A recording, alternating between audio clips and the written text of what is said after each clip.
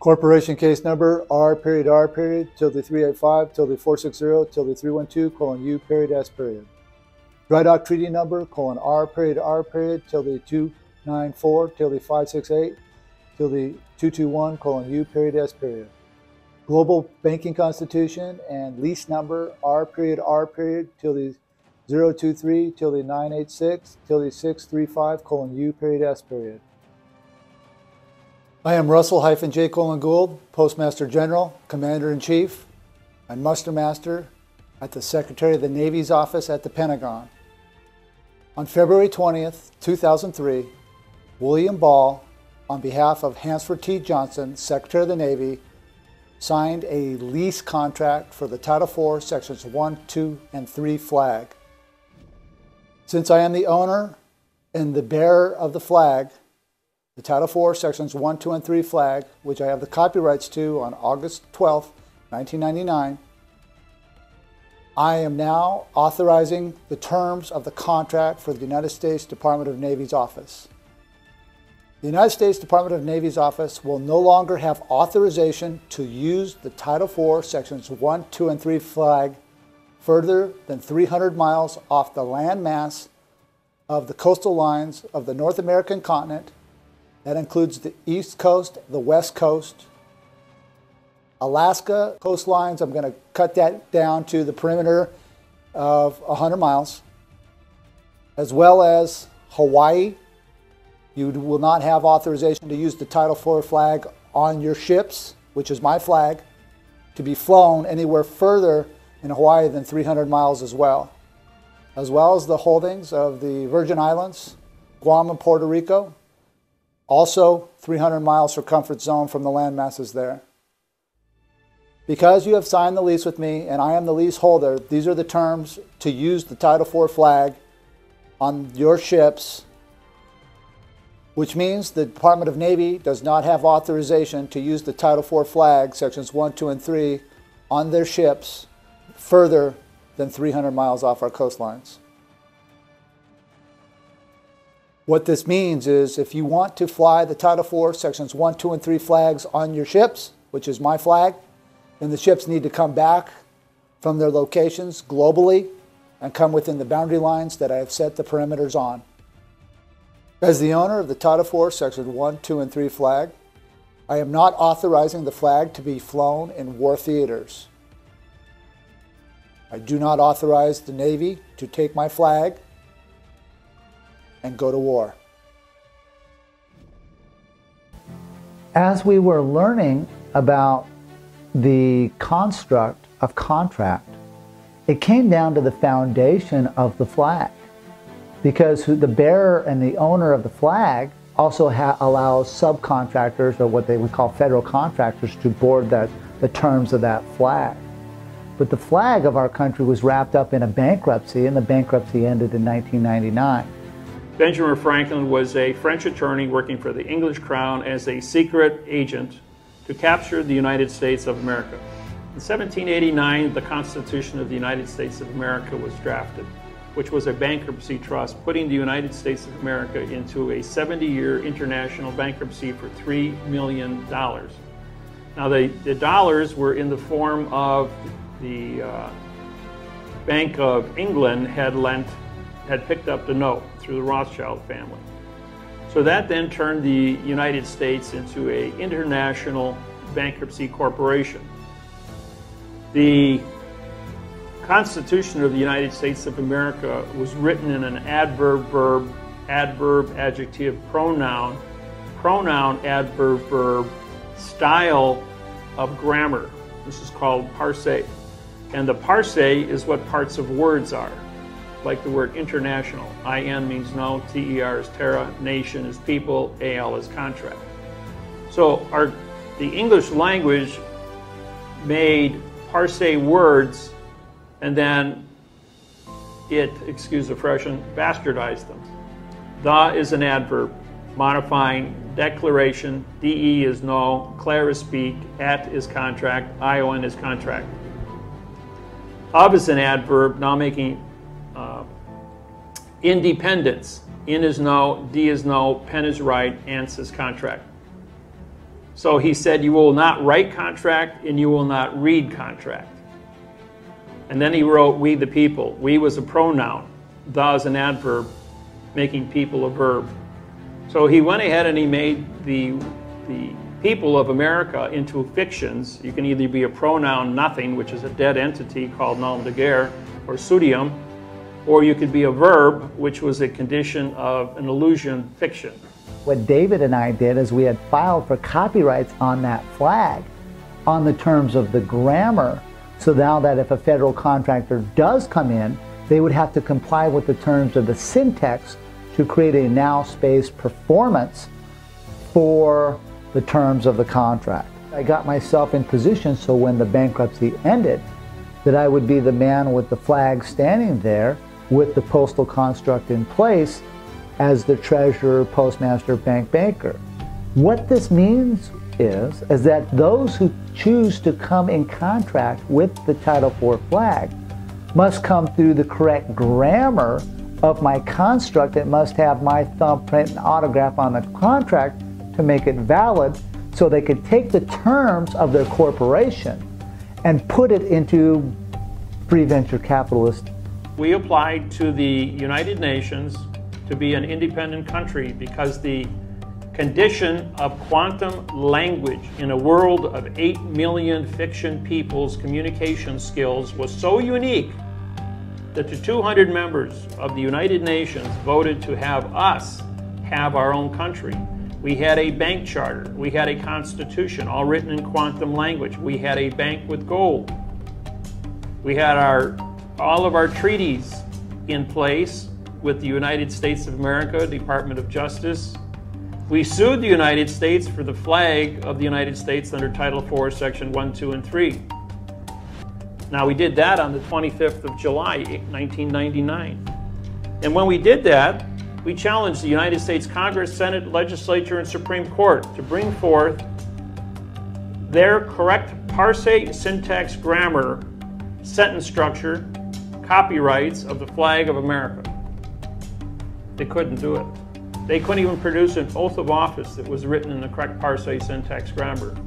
And on the 12th of August, 1999, the United Nations voted that both Russell and I were independent, sovereign individuals with a flag. We've captured the flag with the correct parsing, syntax, grammar. We had our own bank, we had our own constitution, we had our own trusts, we had treaties with other countries. David and I rewrote that construct on August 12, 1999 at the United Nations. But when we had to wait till the United States came out of bankruptcy in 1999 to file it at the post office in Washington, D.C. However, because of David's commitments to the people that he was in joinder with, who I refused to be in joinder with, David could not go on that contract to go into Washington, D.C. to claim the flag, so he vacated his position as a ship owner and bearer of the flag in the District of Columbia, Washington, D.C., and the Pentagon.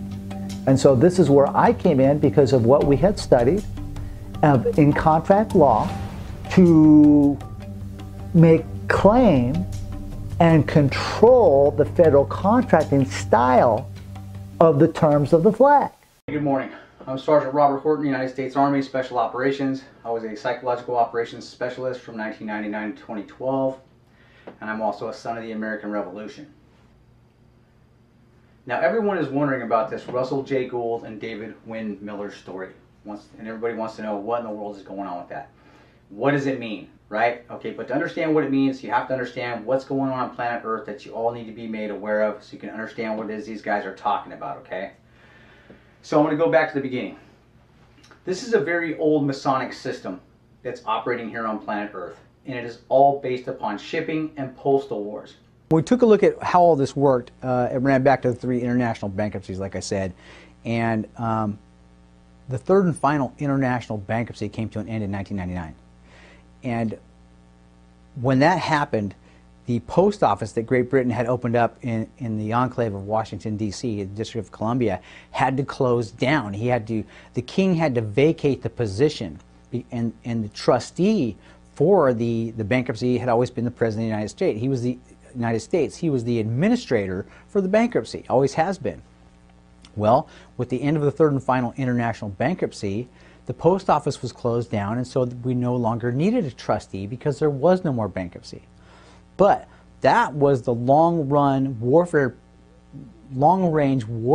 plan of Great Britain, was to use the IMF and the World Bank because they knew we weren't going to be able to pay back the interest that Abraham Lincoln had incurred by borrowing the money from the IMF in the first place. And with the end of the third and final international bankruptcy, the king would step in, pay the debt to the IMF and the World Bank off, and capture the United States back again as part of Great Britain, and we'd all become peasants and serfs again.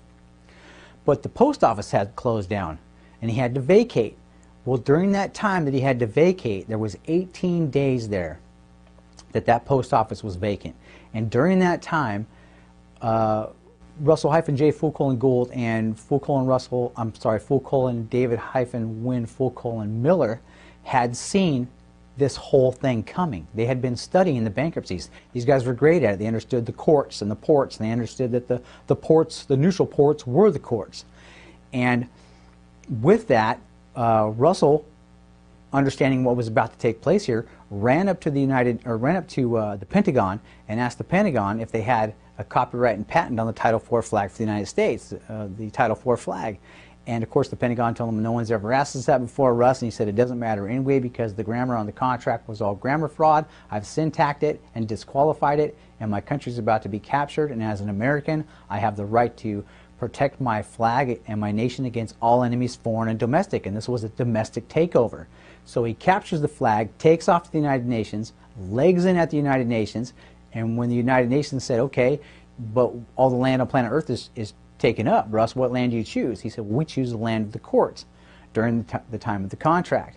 And of course, with that, that gave them the most powerful, the highest and most powerful court on planet Earth. He turns around, and during that 18-day vacancy, he legs back in as Postmaster General here for the United States and keeps the continuance of the evidence for the post office open to allow commerce to still be conducted, but under his authority, not under Great Britain's any longer. So he had just succeeded Great Britain as the sovereign because he was given sovereignty status by the United Nations that allowed him to authorize the conduction of all commerce and the continuance of that commerce here in the United States.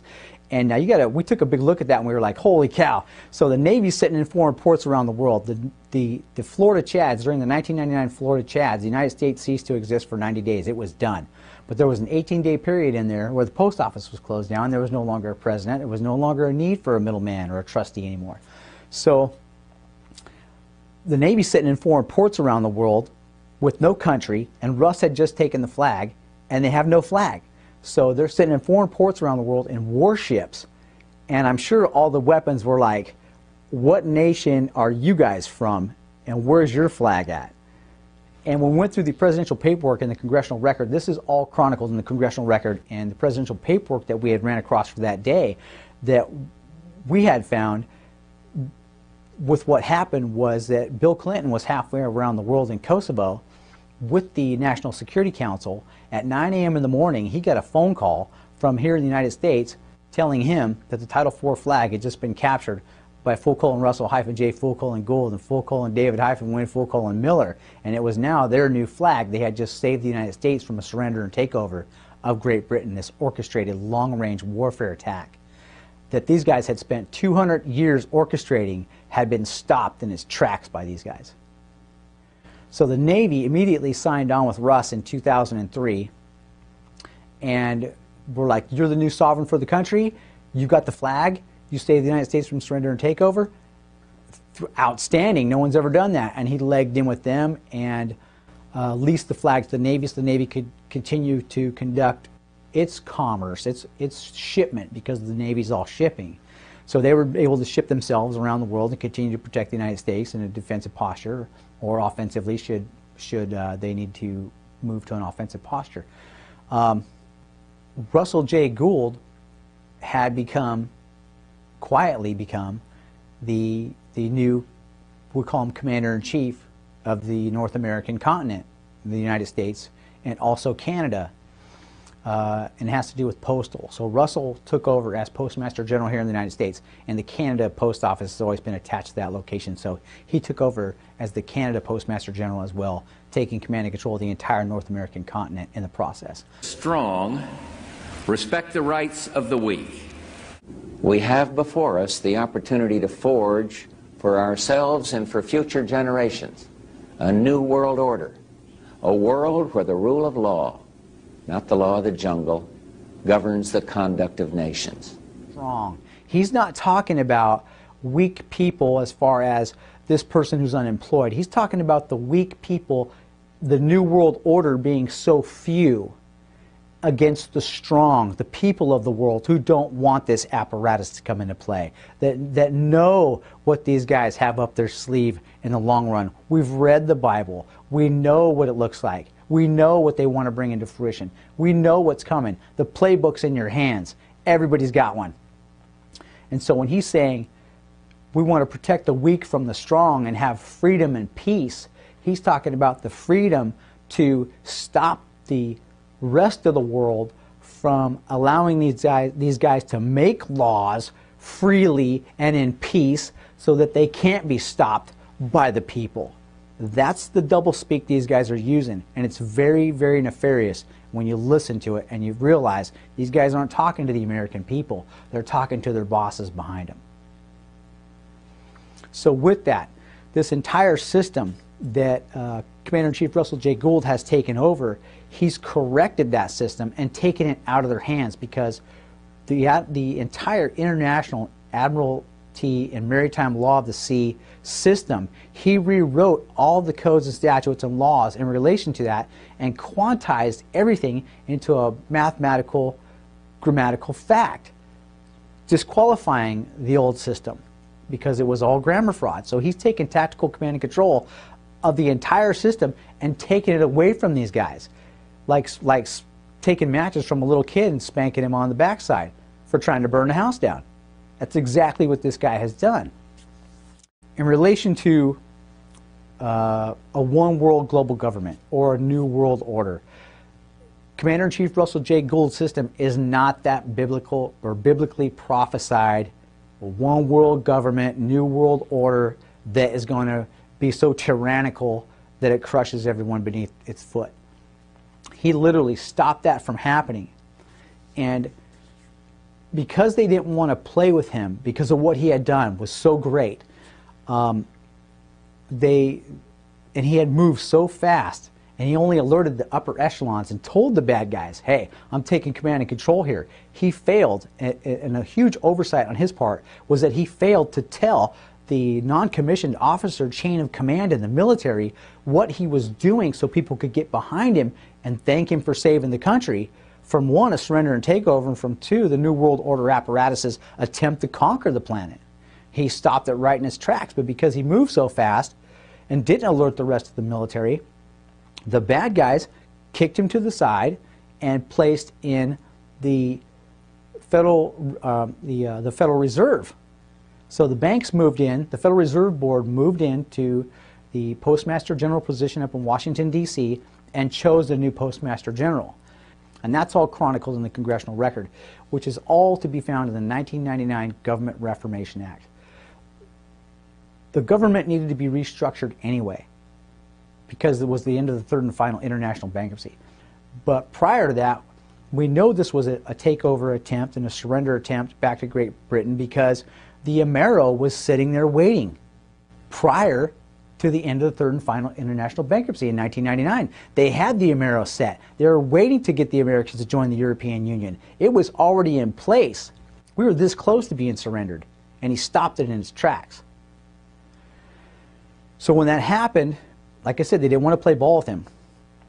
And as we looked at what was happening there, the P2 Mason lodges, the Knights of Malta, the Knights of Columbus, and the Jesuits were losing their minds. I mean, these guys were pulling their hair out, because Russell J. Gould was not groomed by the P2 Mason lodges. He's not a Mason.